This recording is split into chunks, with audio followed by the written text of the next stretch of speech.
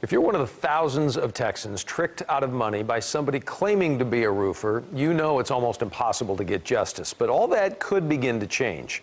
Consumer investigator Alana Otler is here to explain, and a lot of open ears on this one tonight. Yeah, Doug, dietitians, barbers, and nail techs are all jobs with more oversight than roofers. Some say scammers know this, which is why they flock to Texas. There was tons of shingles on this side of the house. There's still nails here. Jody Johnson wants to know why Texas failed to protect her. It made me really angry because he stole our money. Nearly $6 grand gone after a crew removed every single shingle from her roof, then vanished. The guy that took the shingles off put a few holes in there, so it was open. Like, we need our roof. You know, what are you going to do? There was only one thing to do. Finish the job herself. I was crawling around all over my knees. I had bruises, scratches. That's right. Jody Johnson never fixed a roof in her life. Yet in the eyes of Texas, she was just as qualified as the guy who ripped her off. Do you feel like the state is doing enough to protect people? No, absolutely not. Few, if any, state laws punish fraudulent roofers, who often roll into town after a natural disaster. It's how Texans lose thousands of dollars at the hands of con artists. Homeowners left with shoddy work. They actually did more damage, as much or more damage than what the hailstorm had done. Or no work at all. I want money back. I want my money back so I could complete the roof. When it comes to roofing, Texas is the only Gulf state without protections for consumers. But this year, all that could change. We're allowing people to get ripped off, and we don't have any remedy that we provide for them. Attorney Stephen Badger has represented dozens of victims scammed by rogue roofers. He's backing a bill that would hold contractors accountable.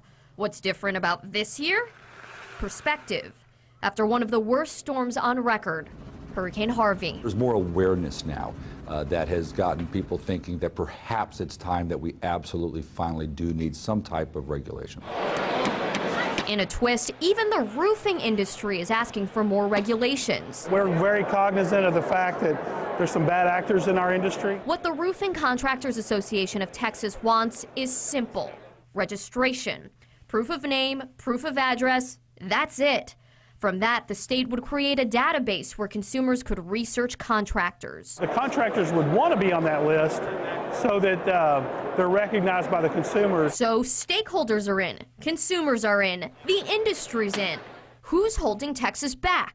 The answer lies inside the State House.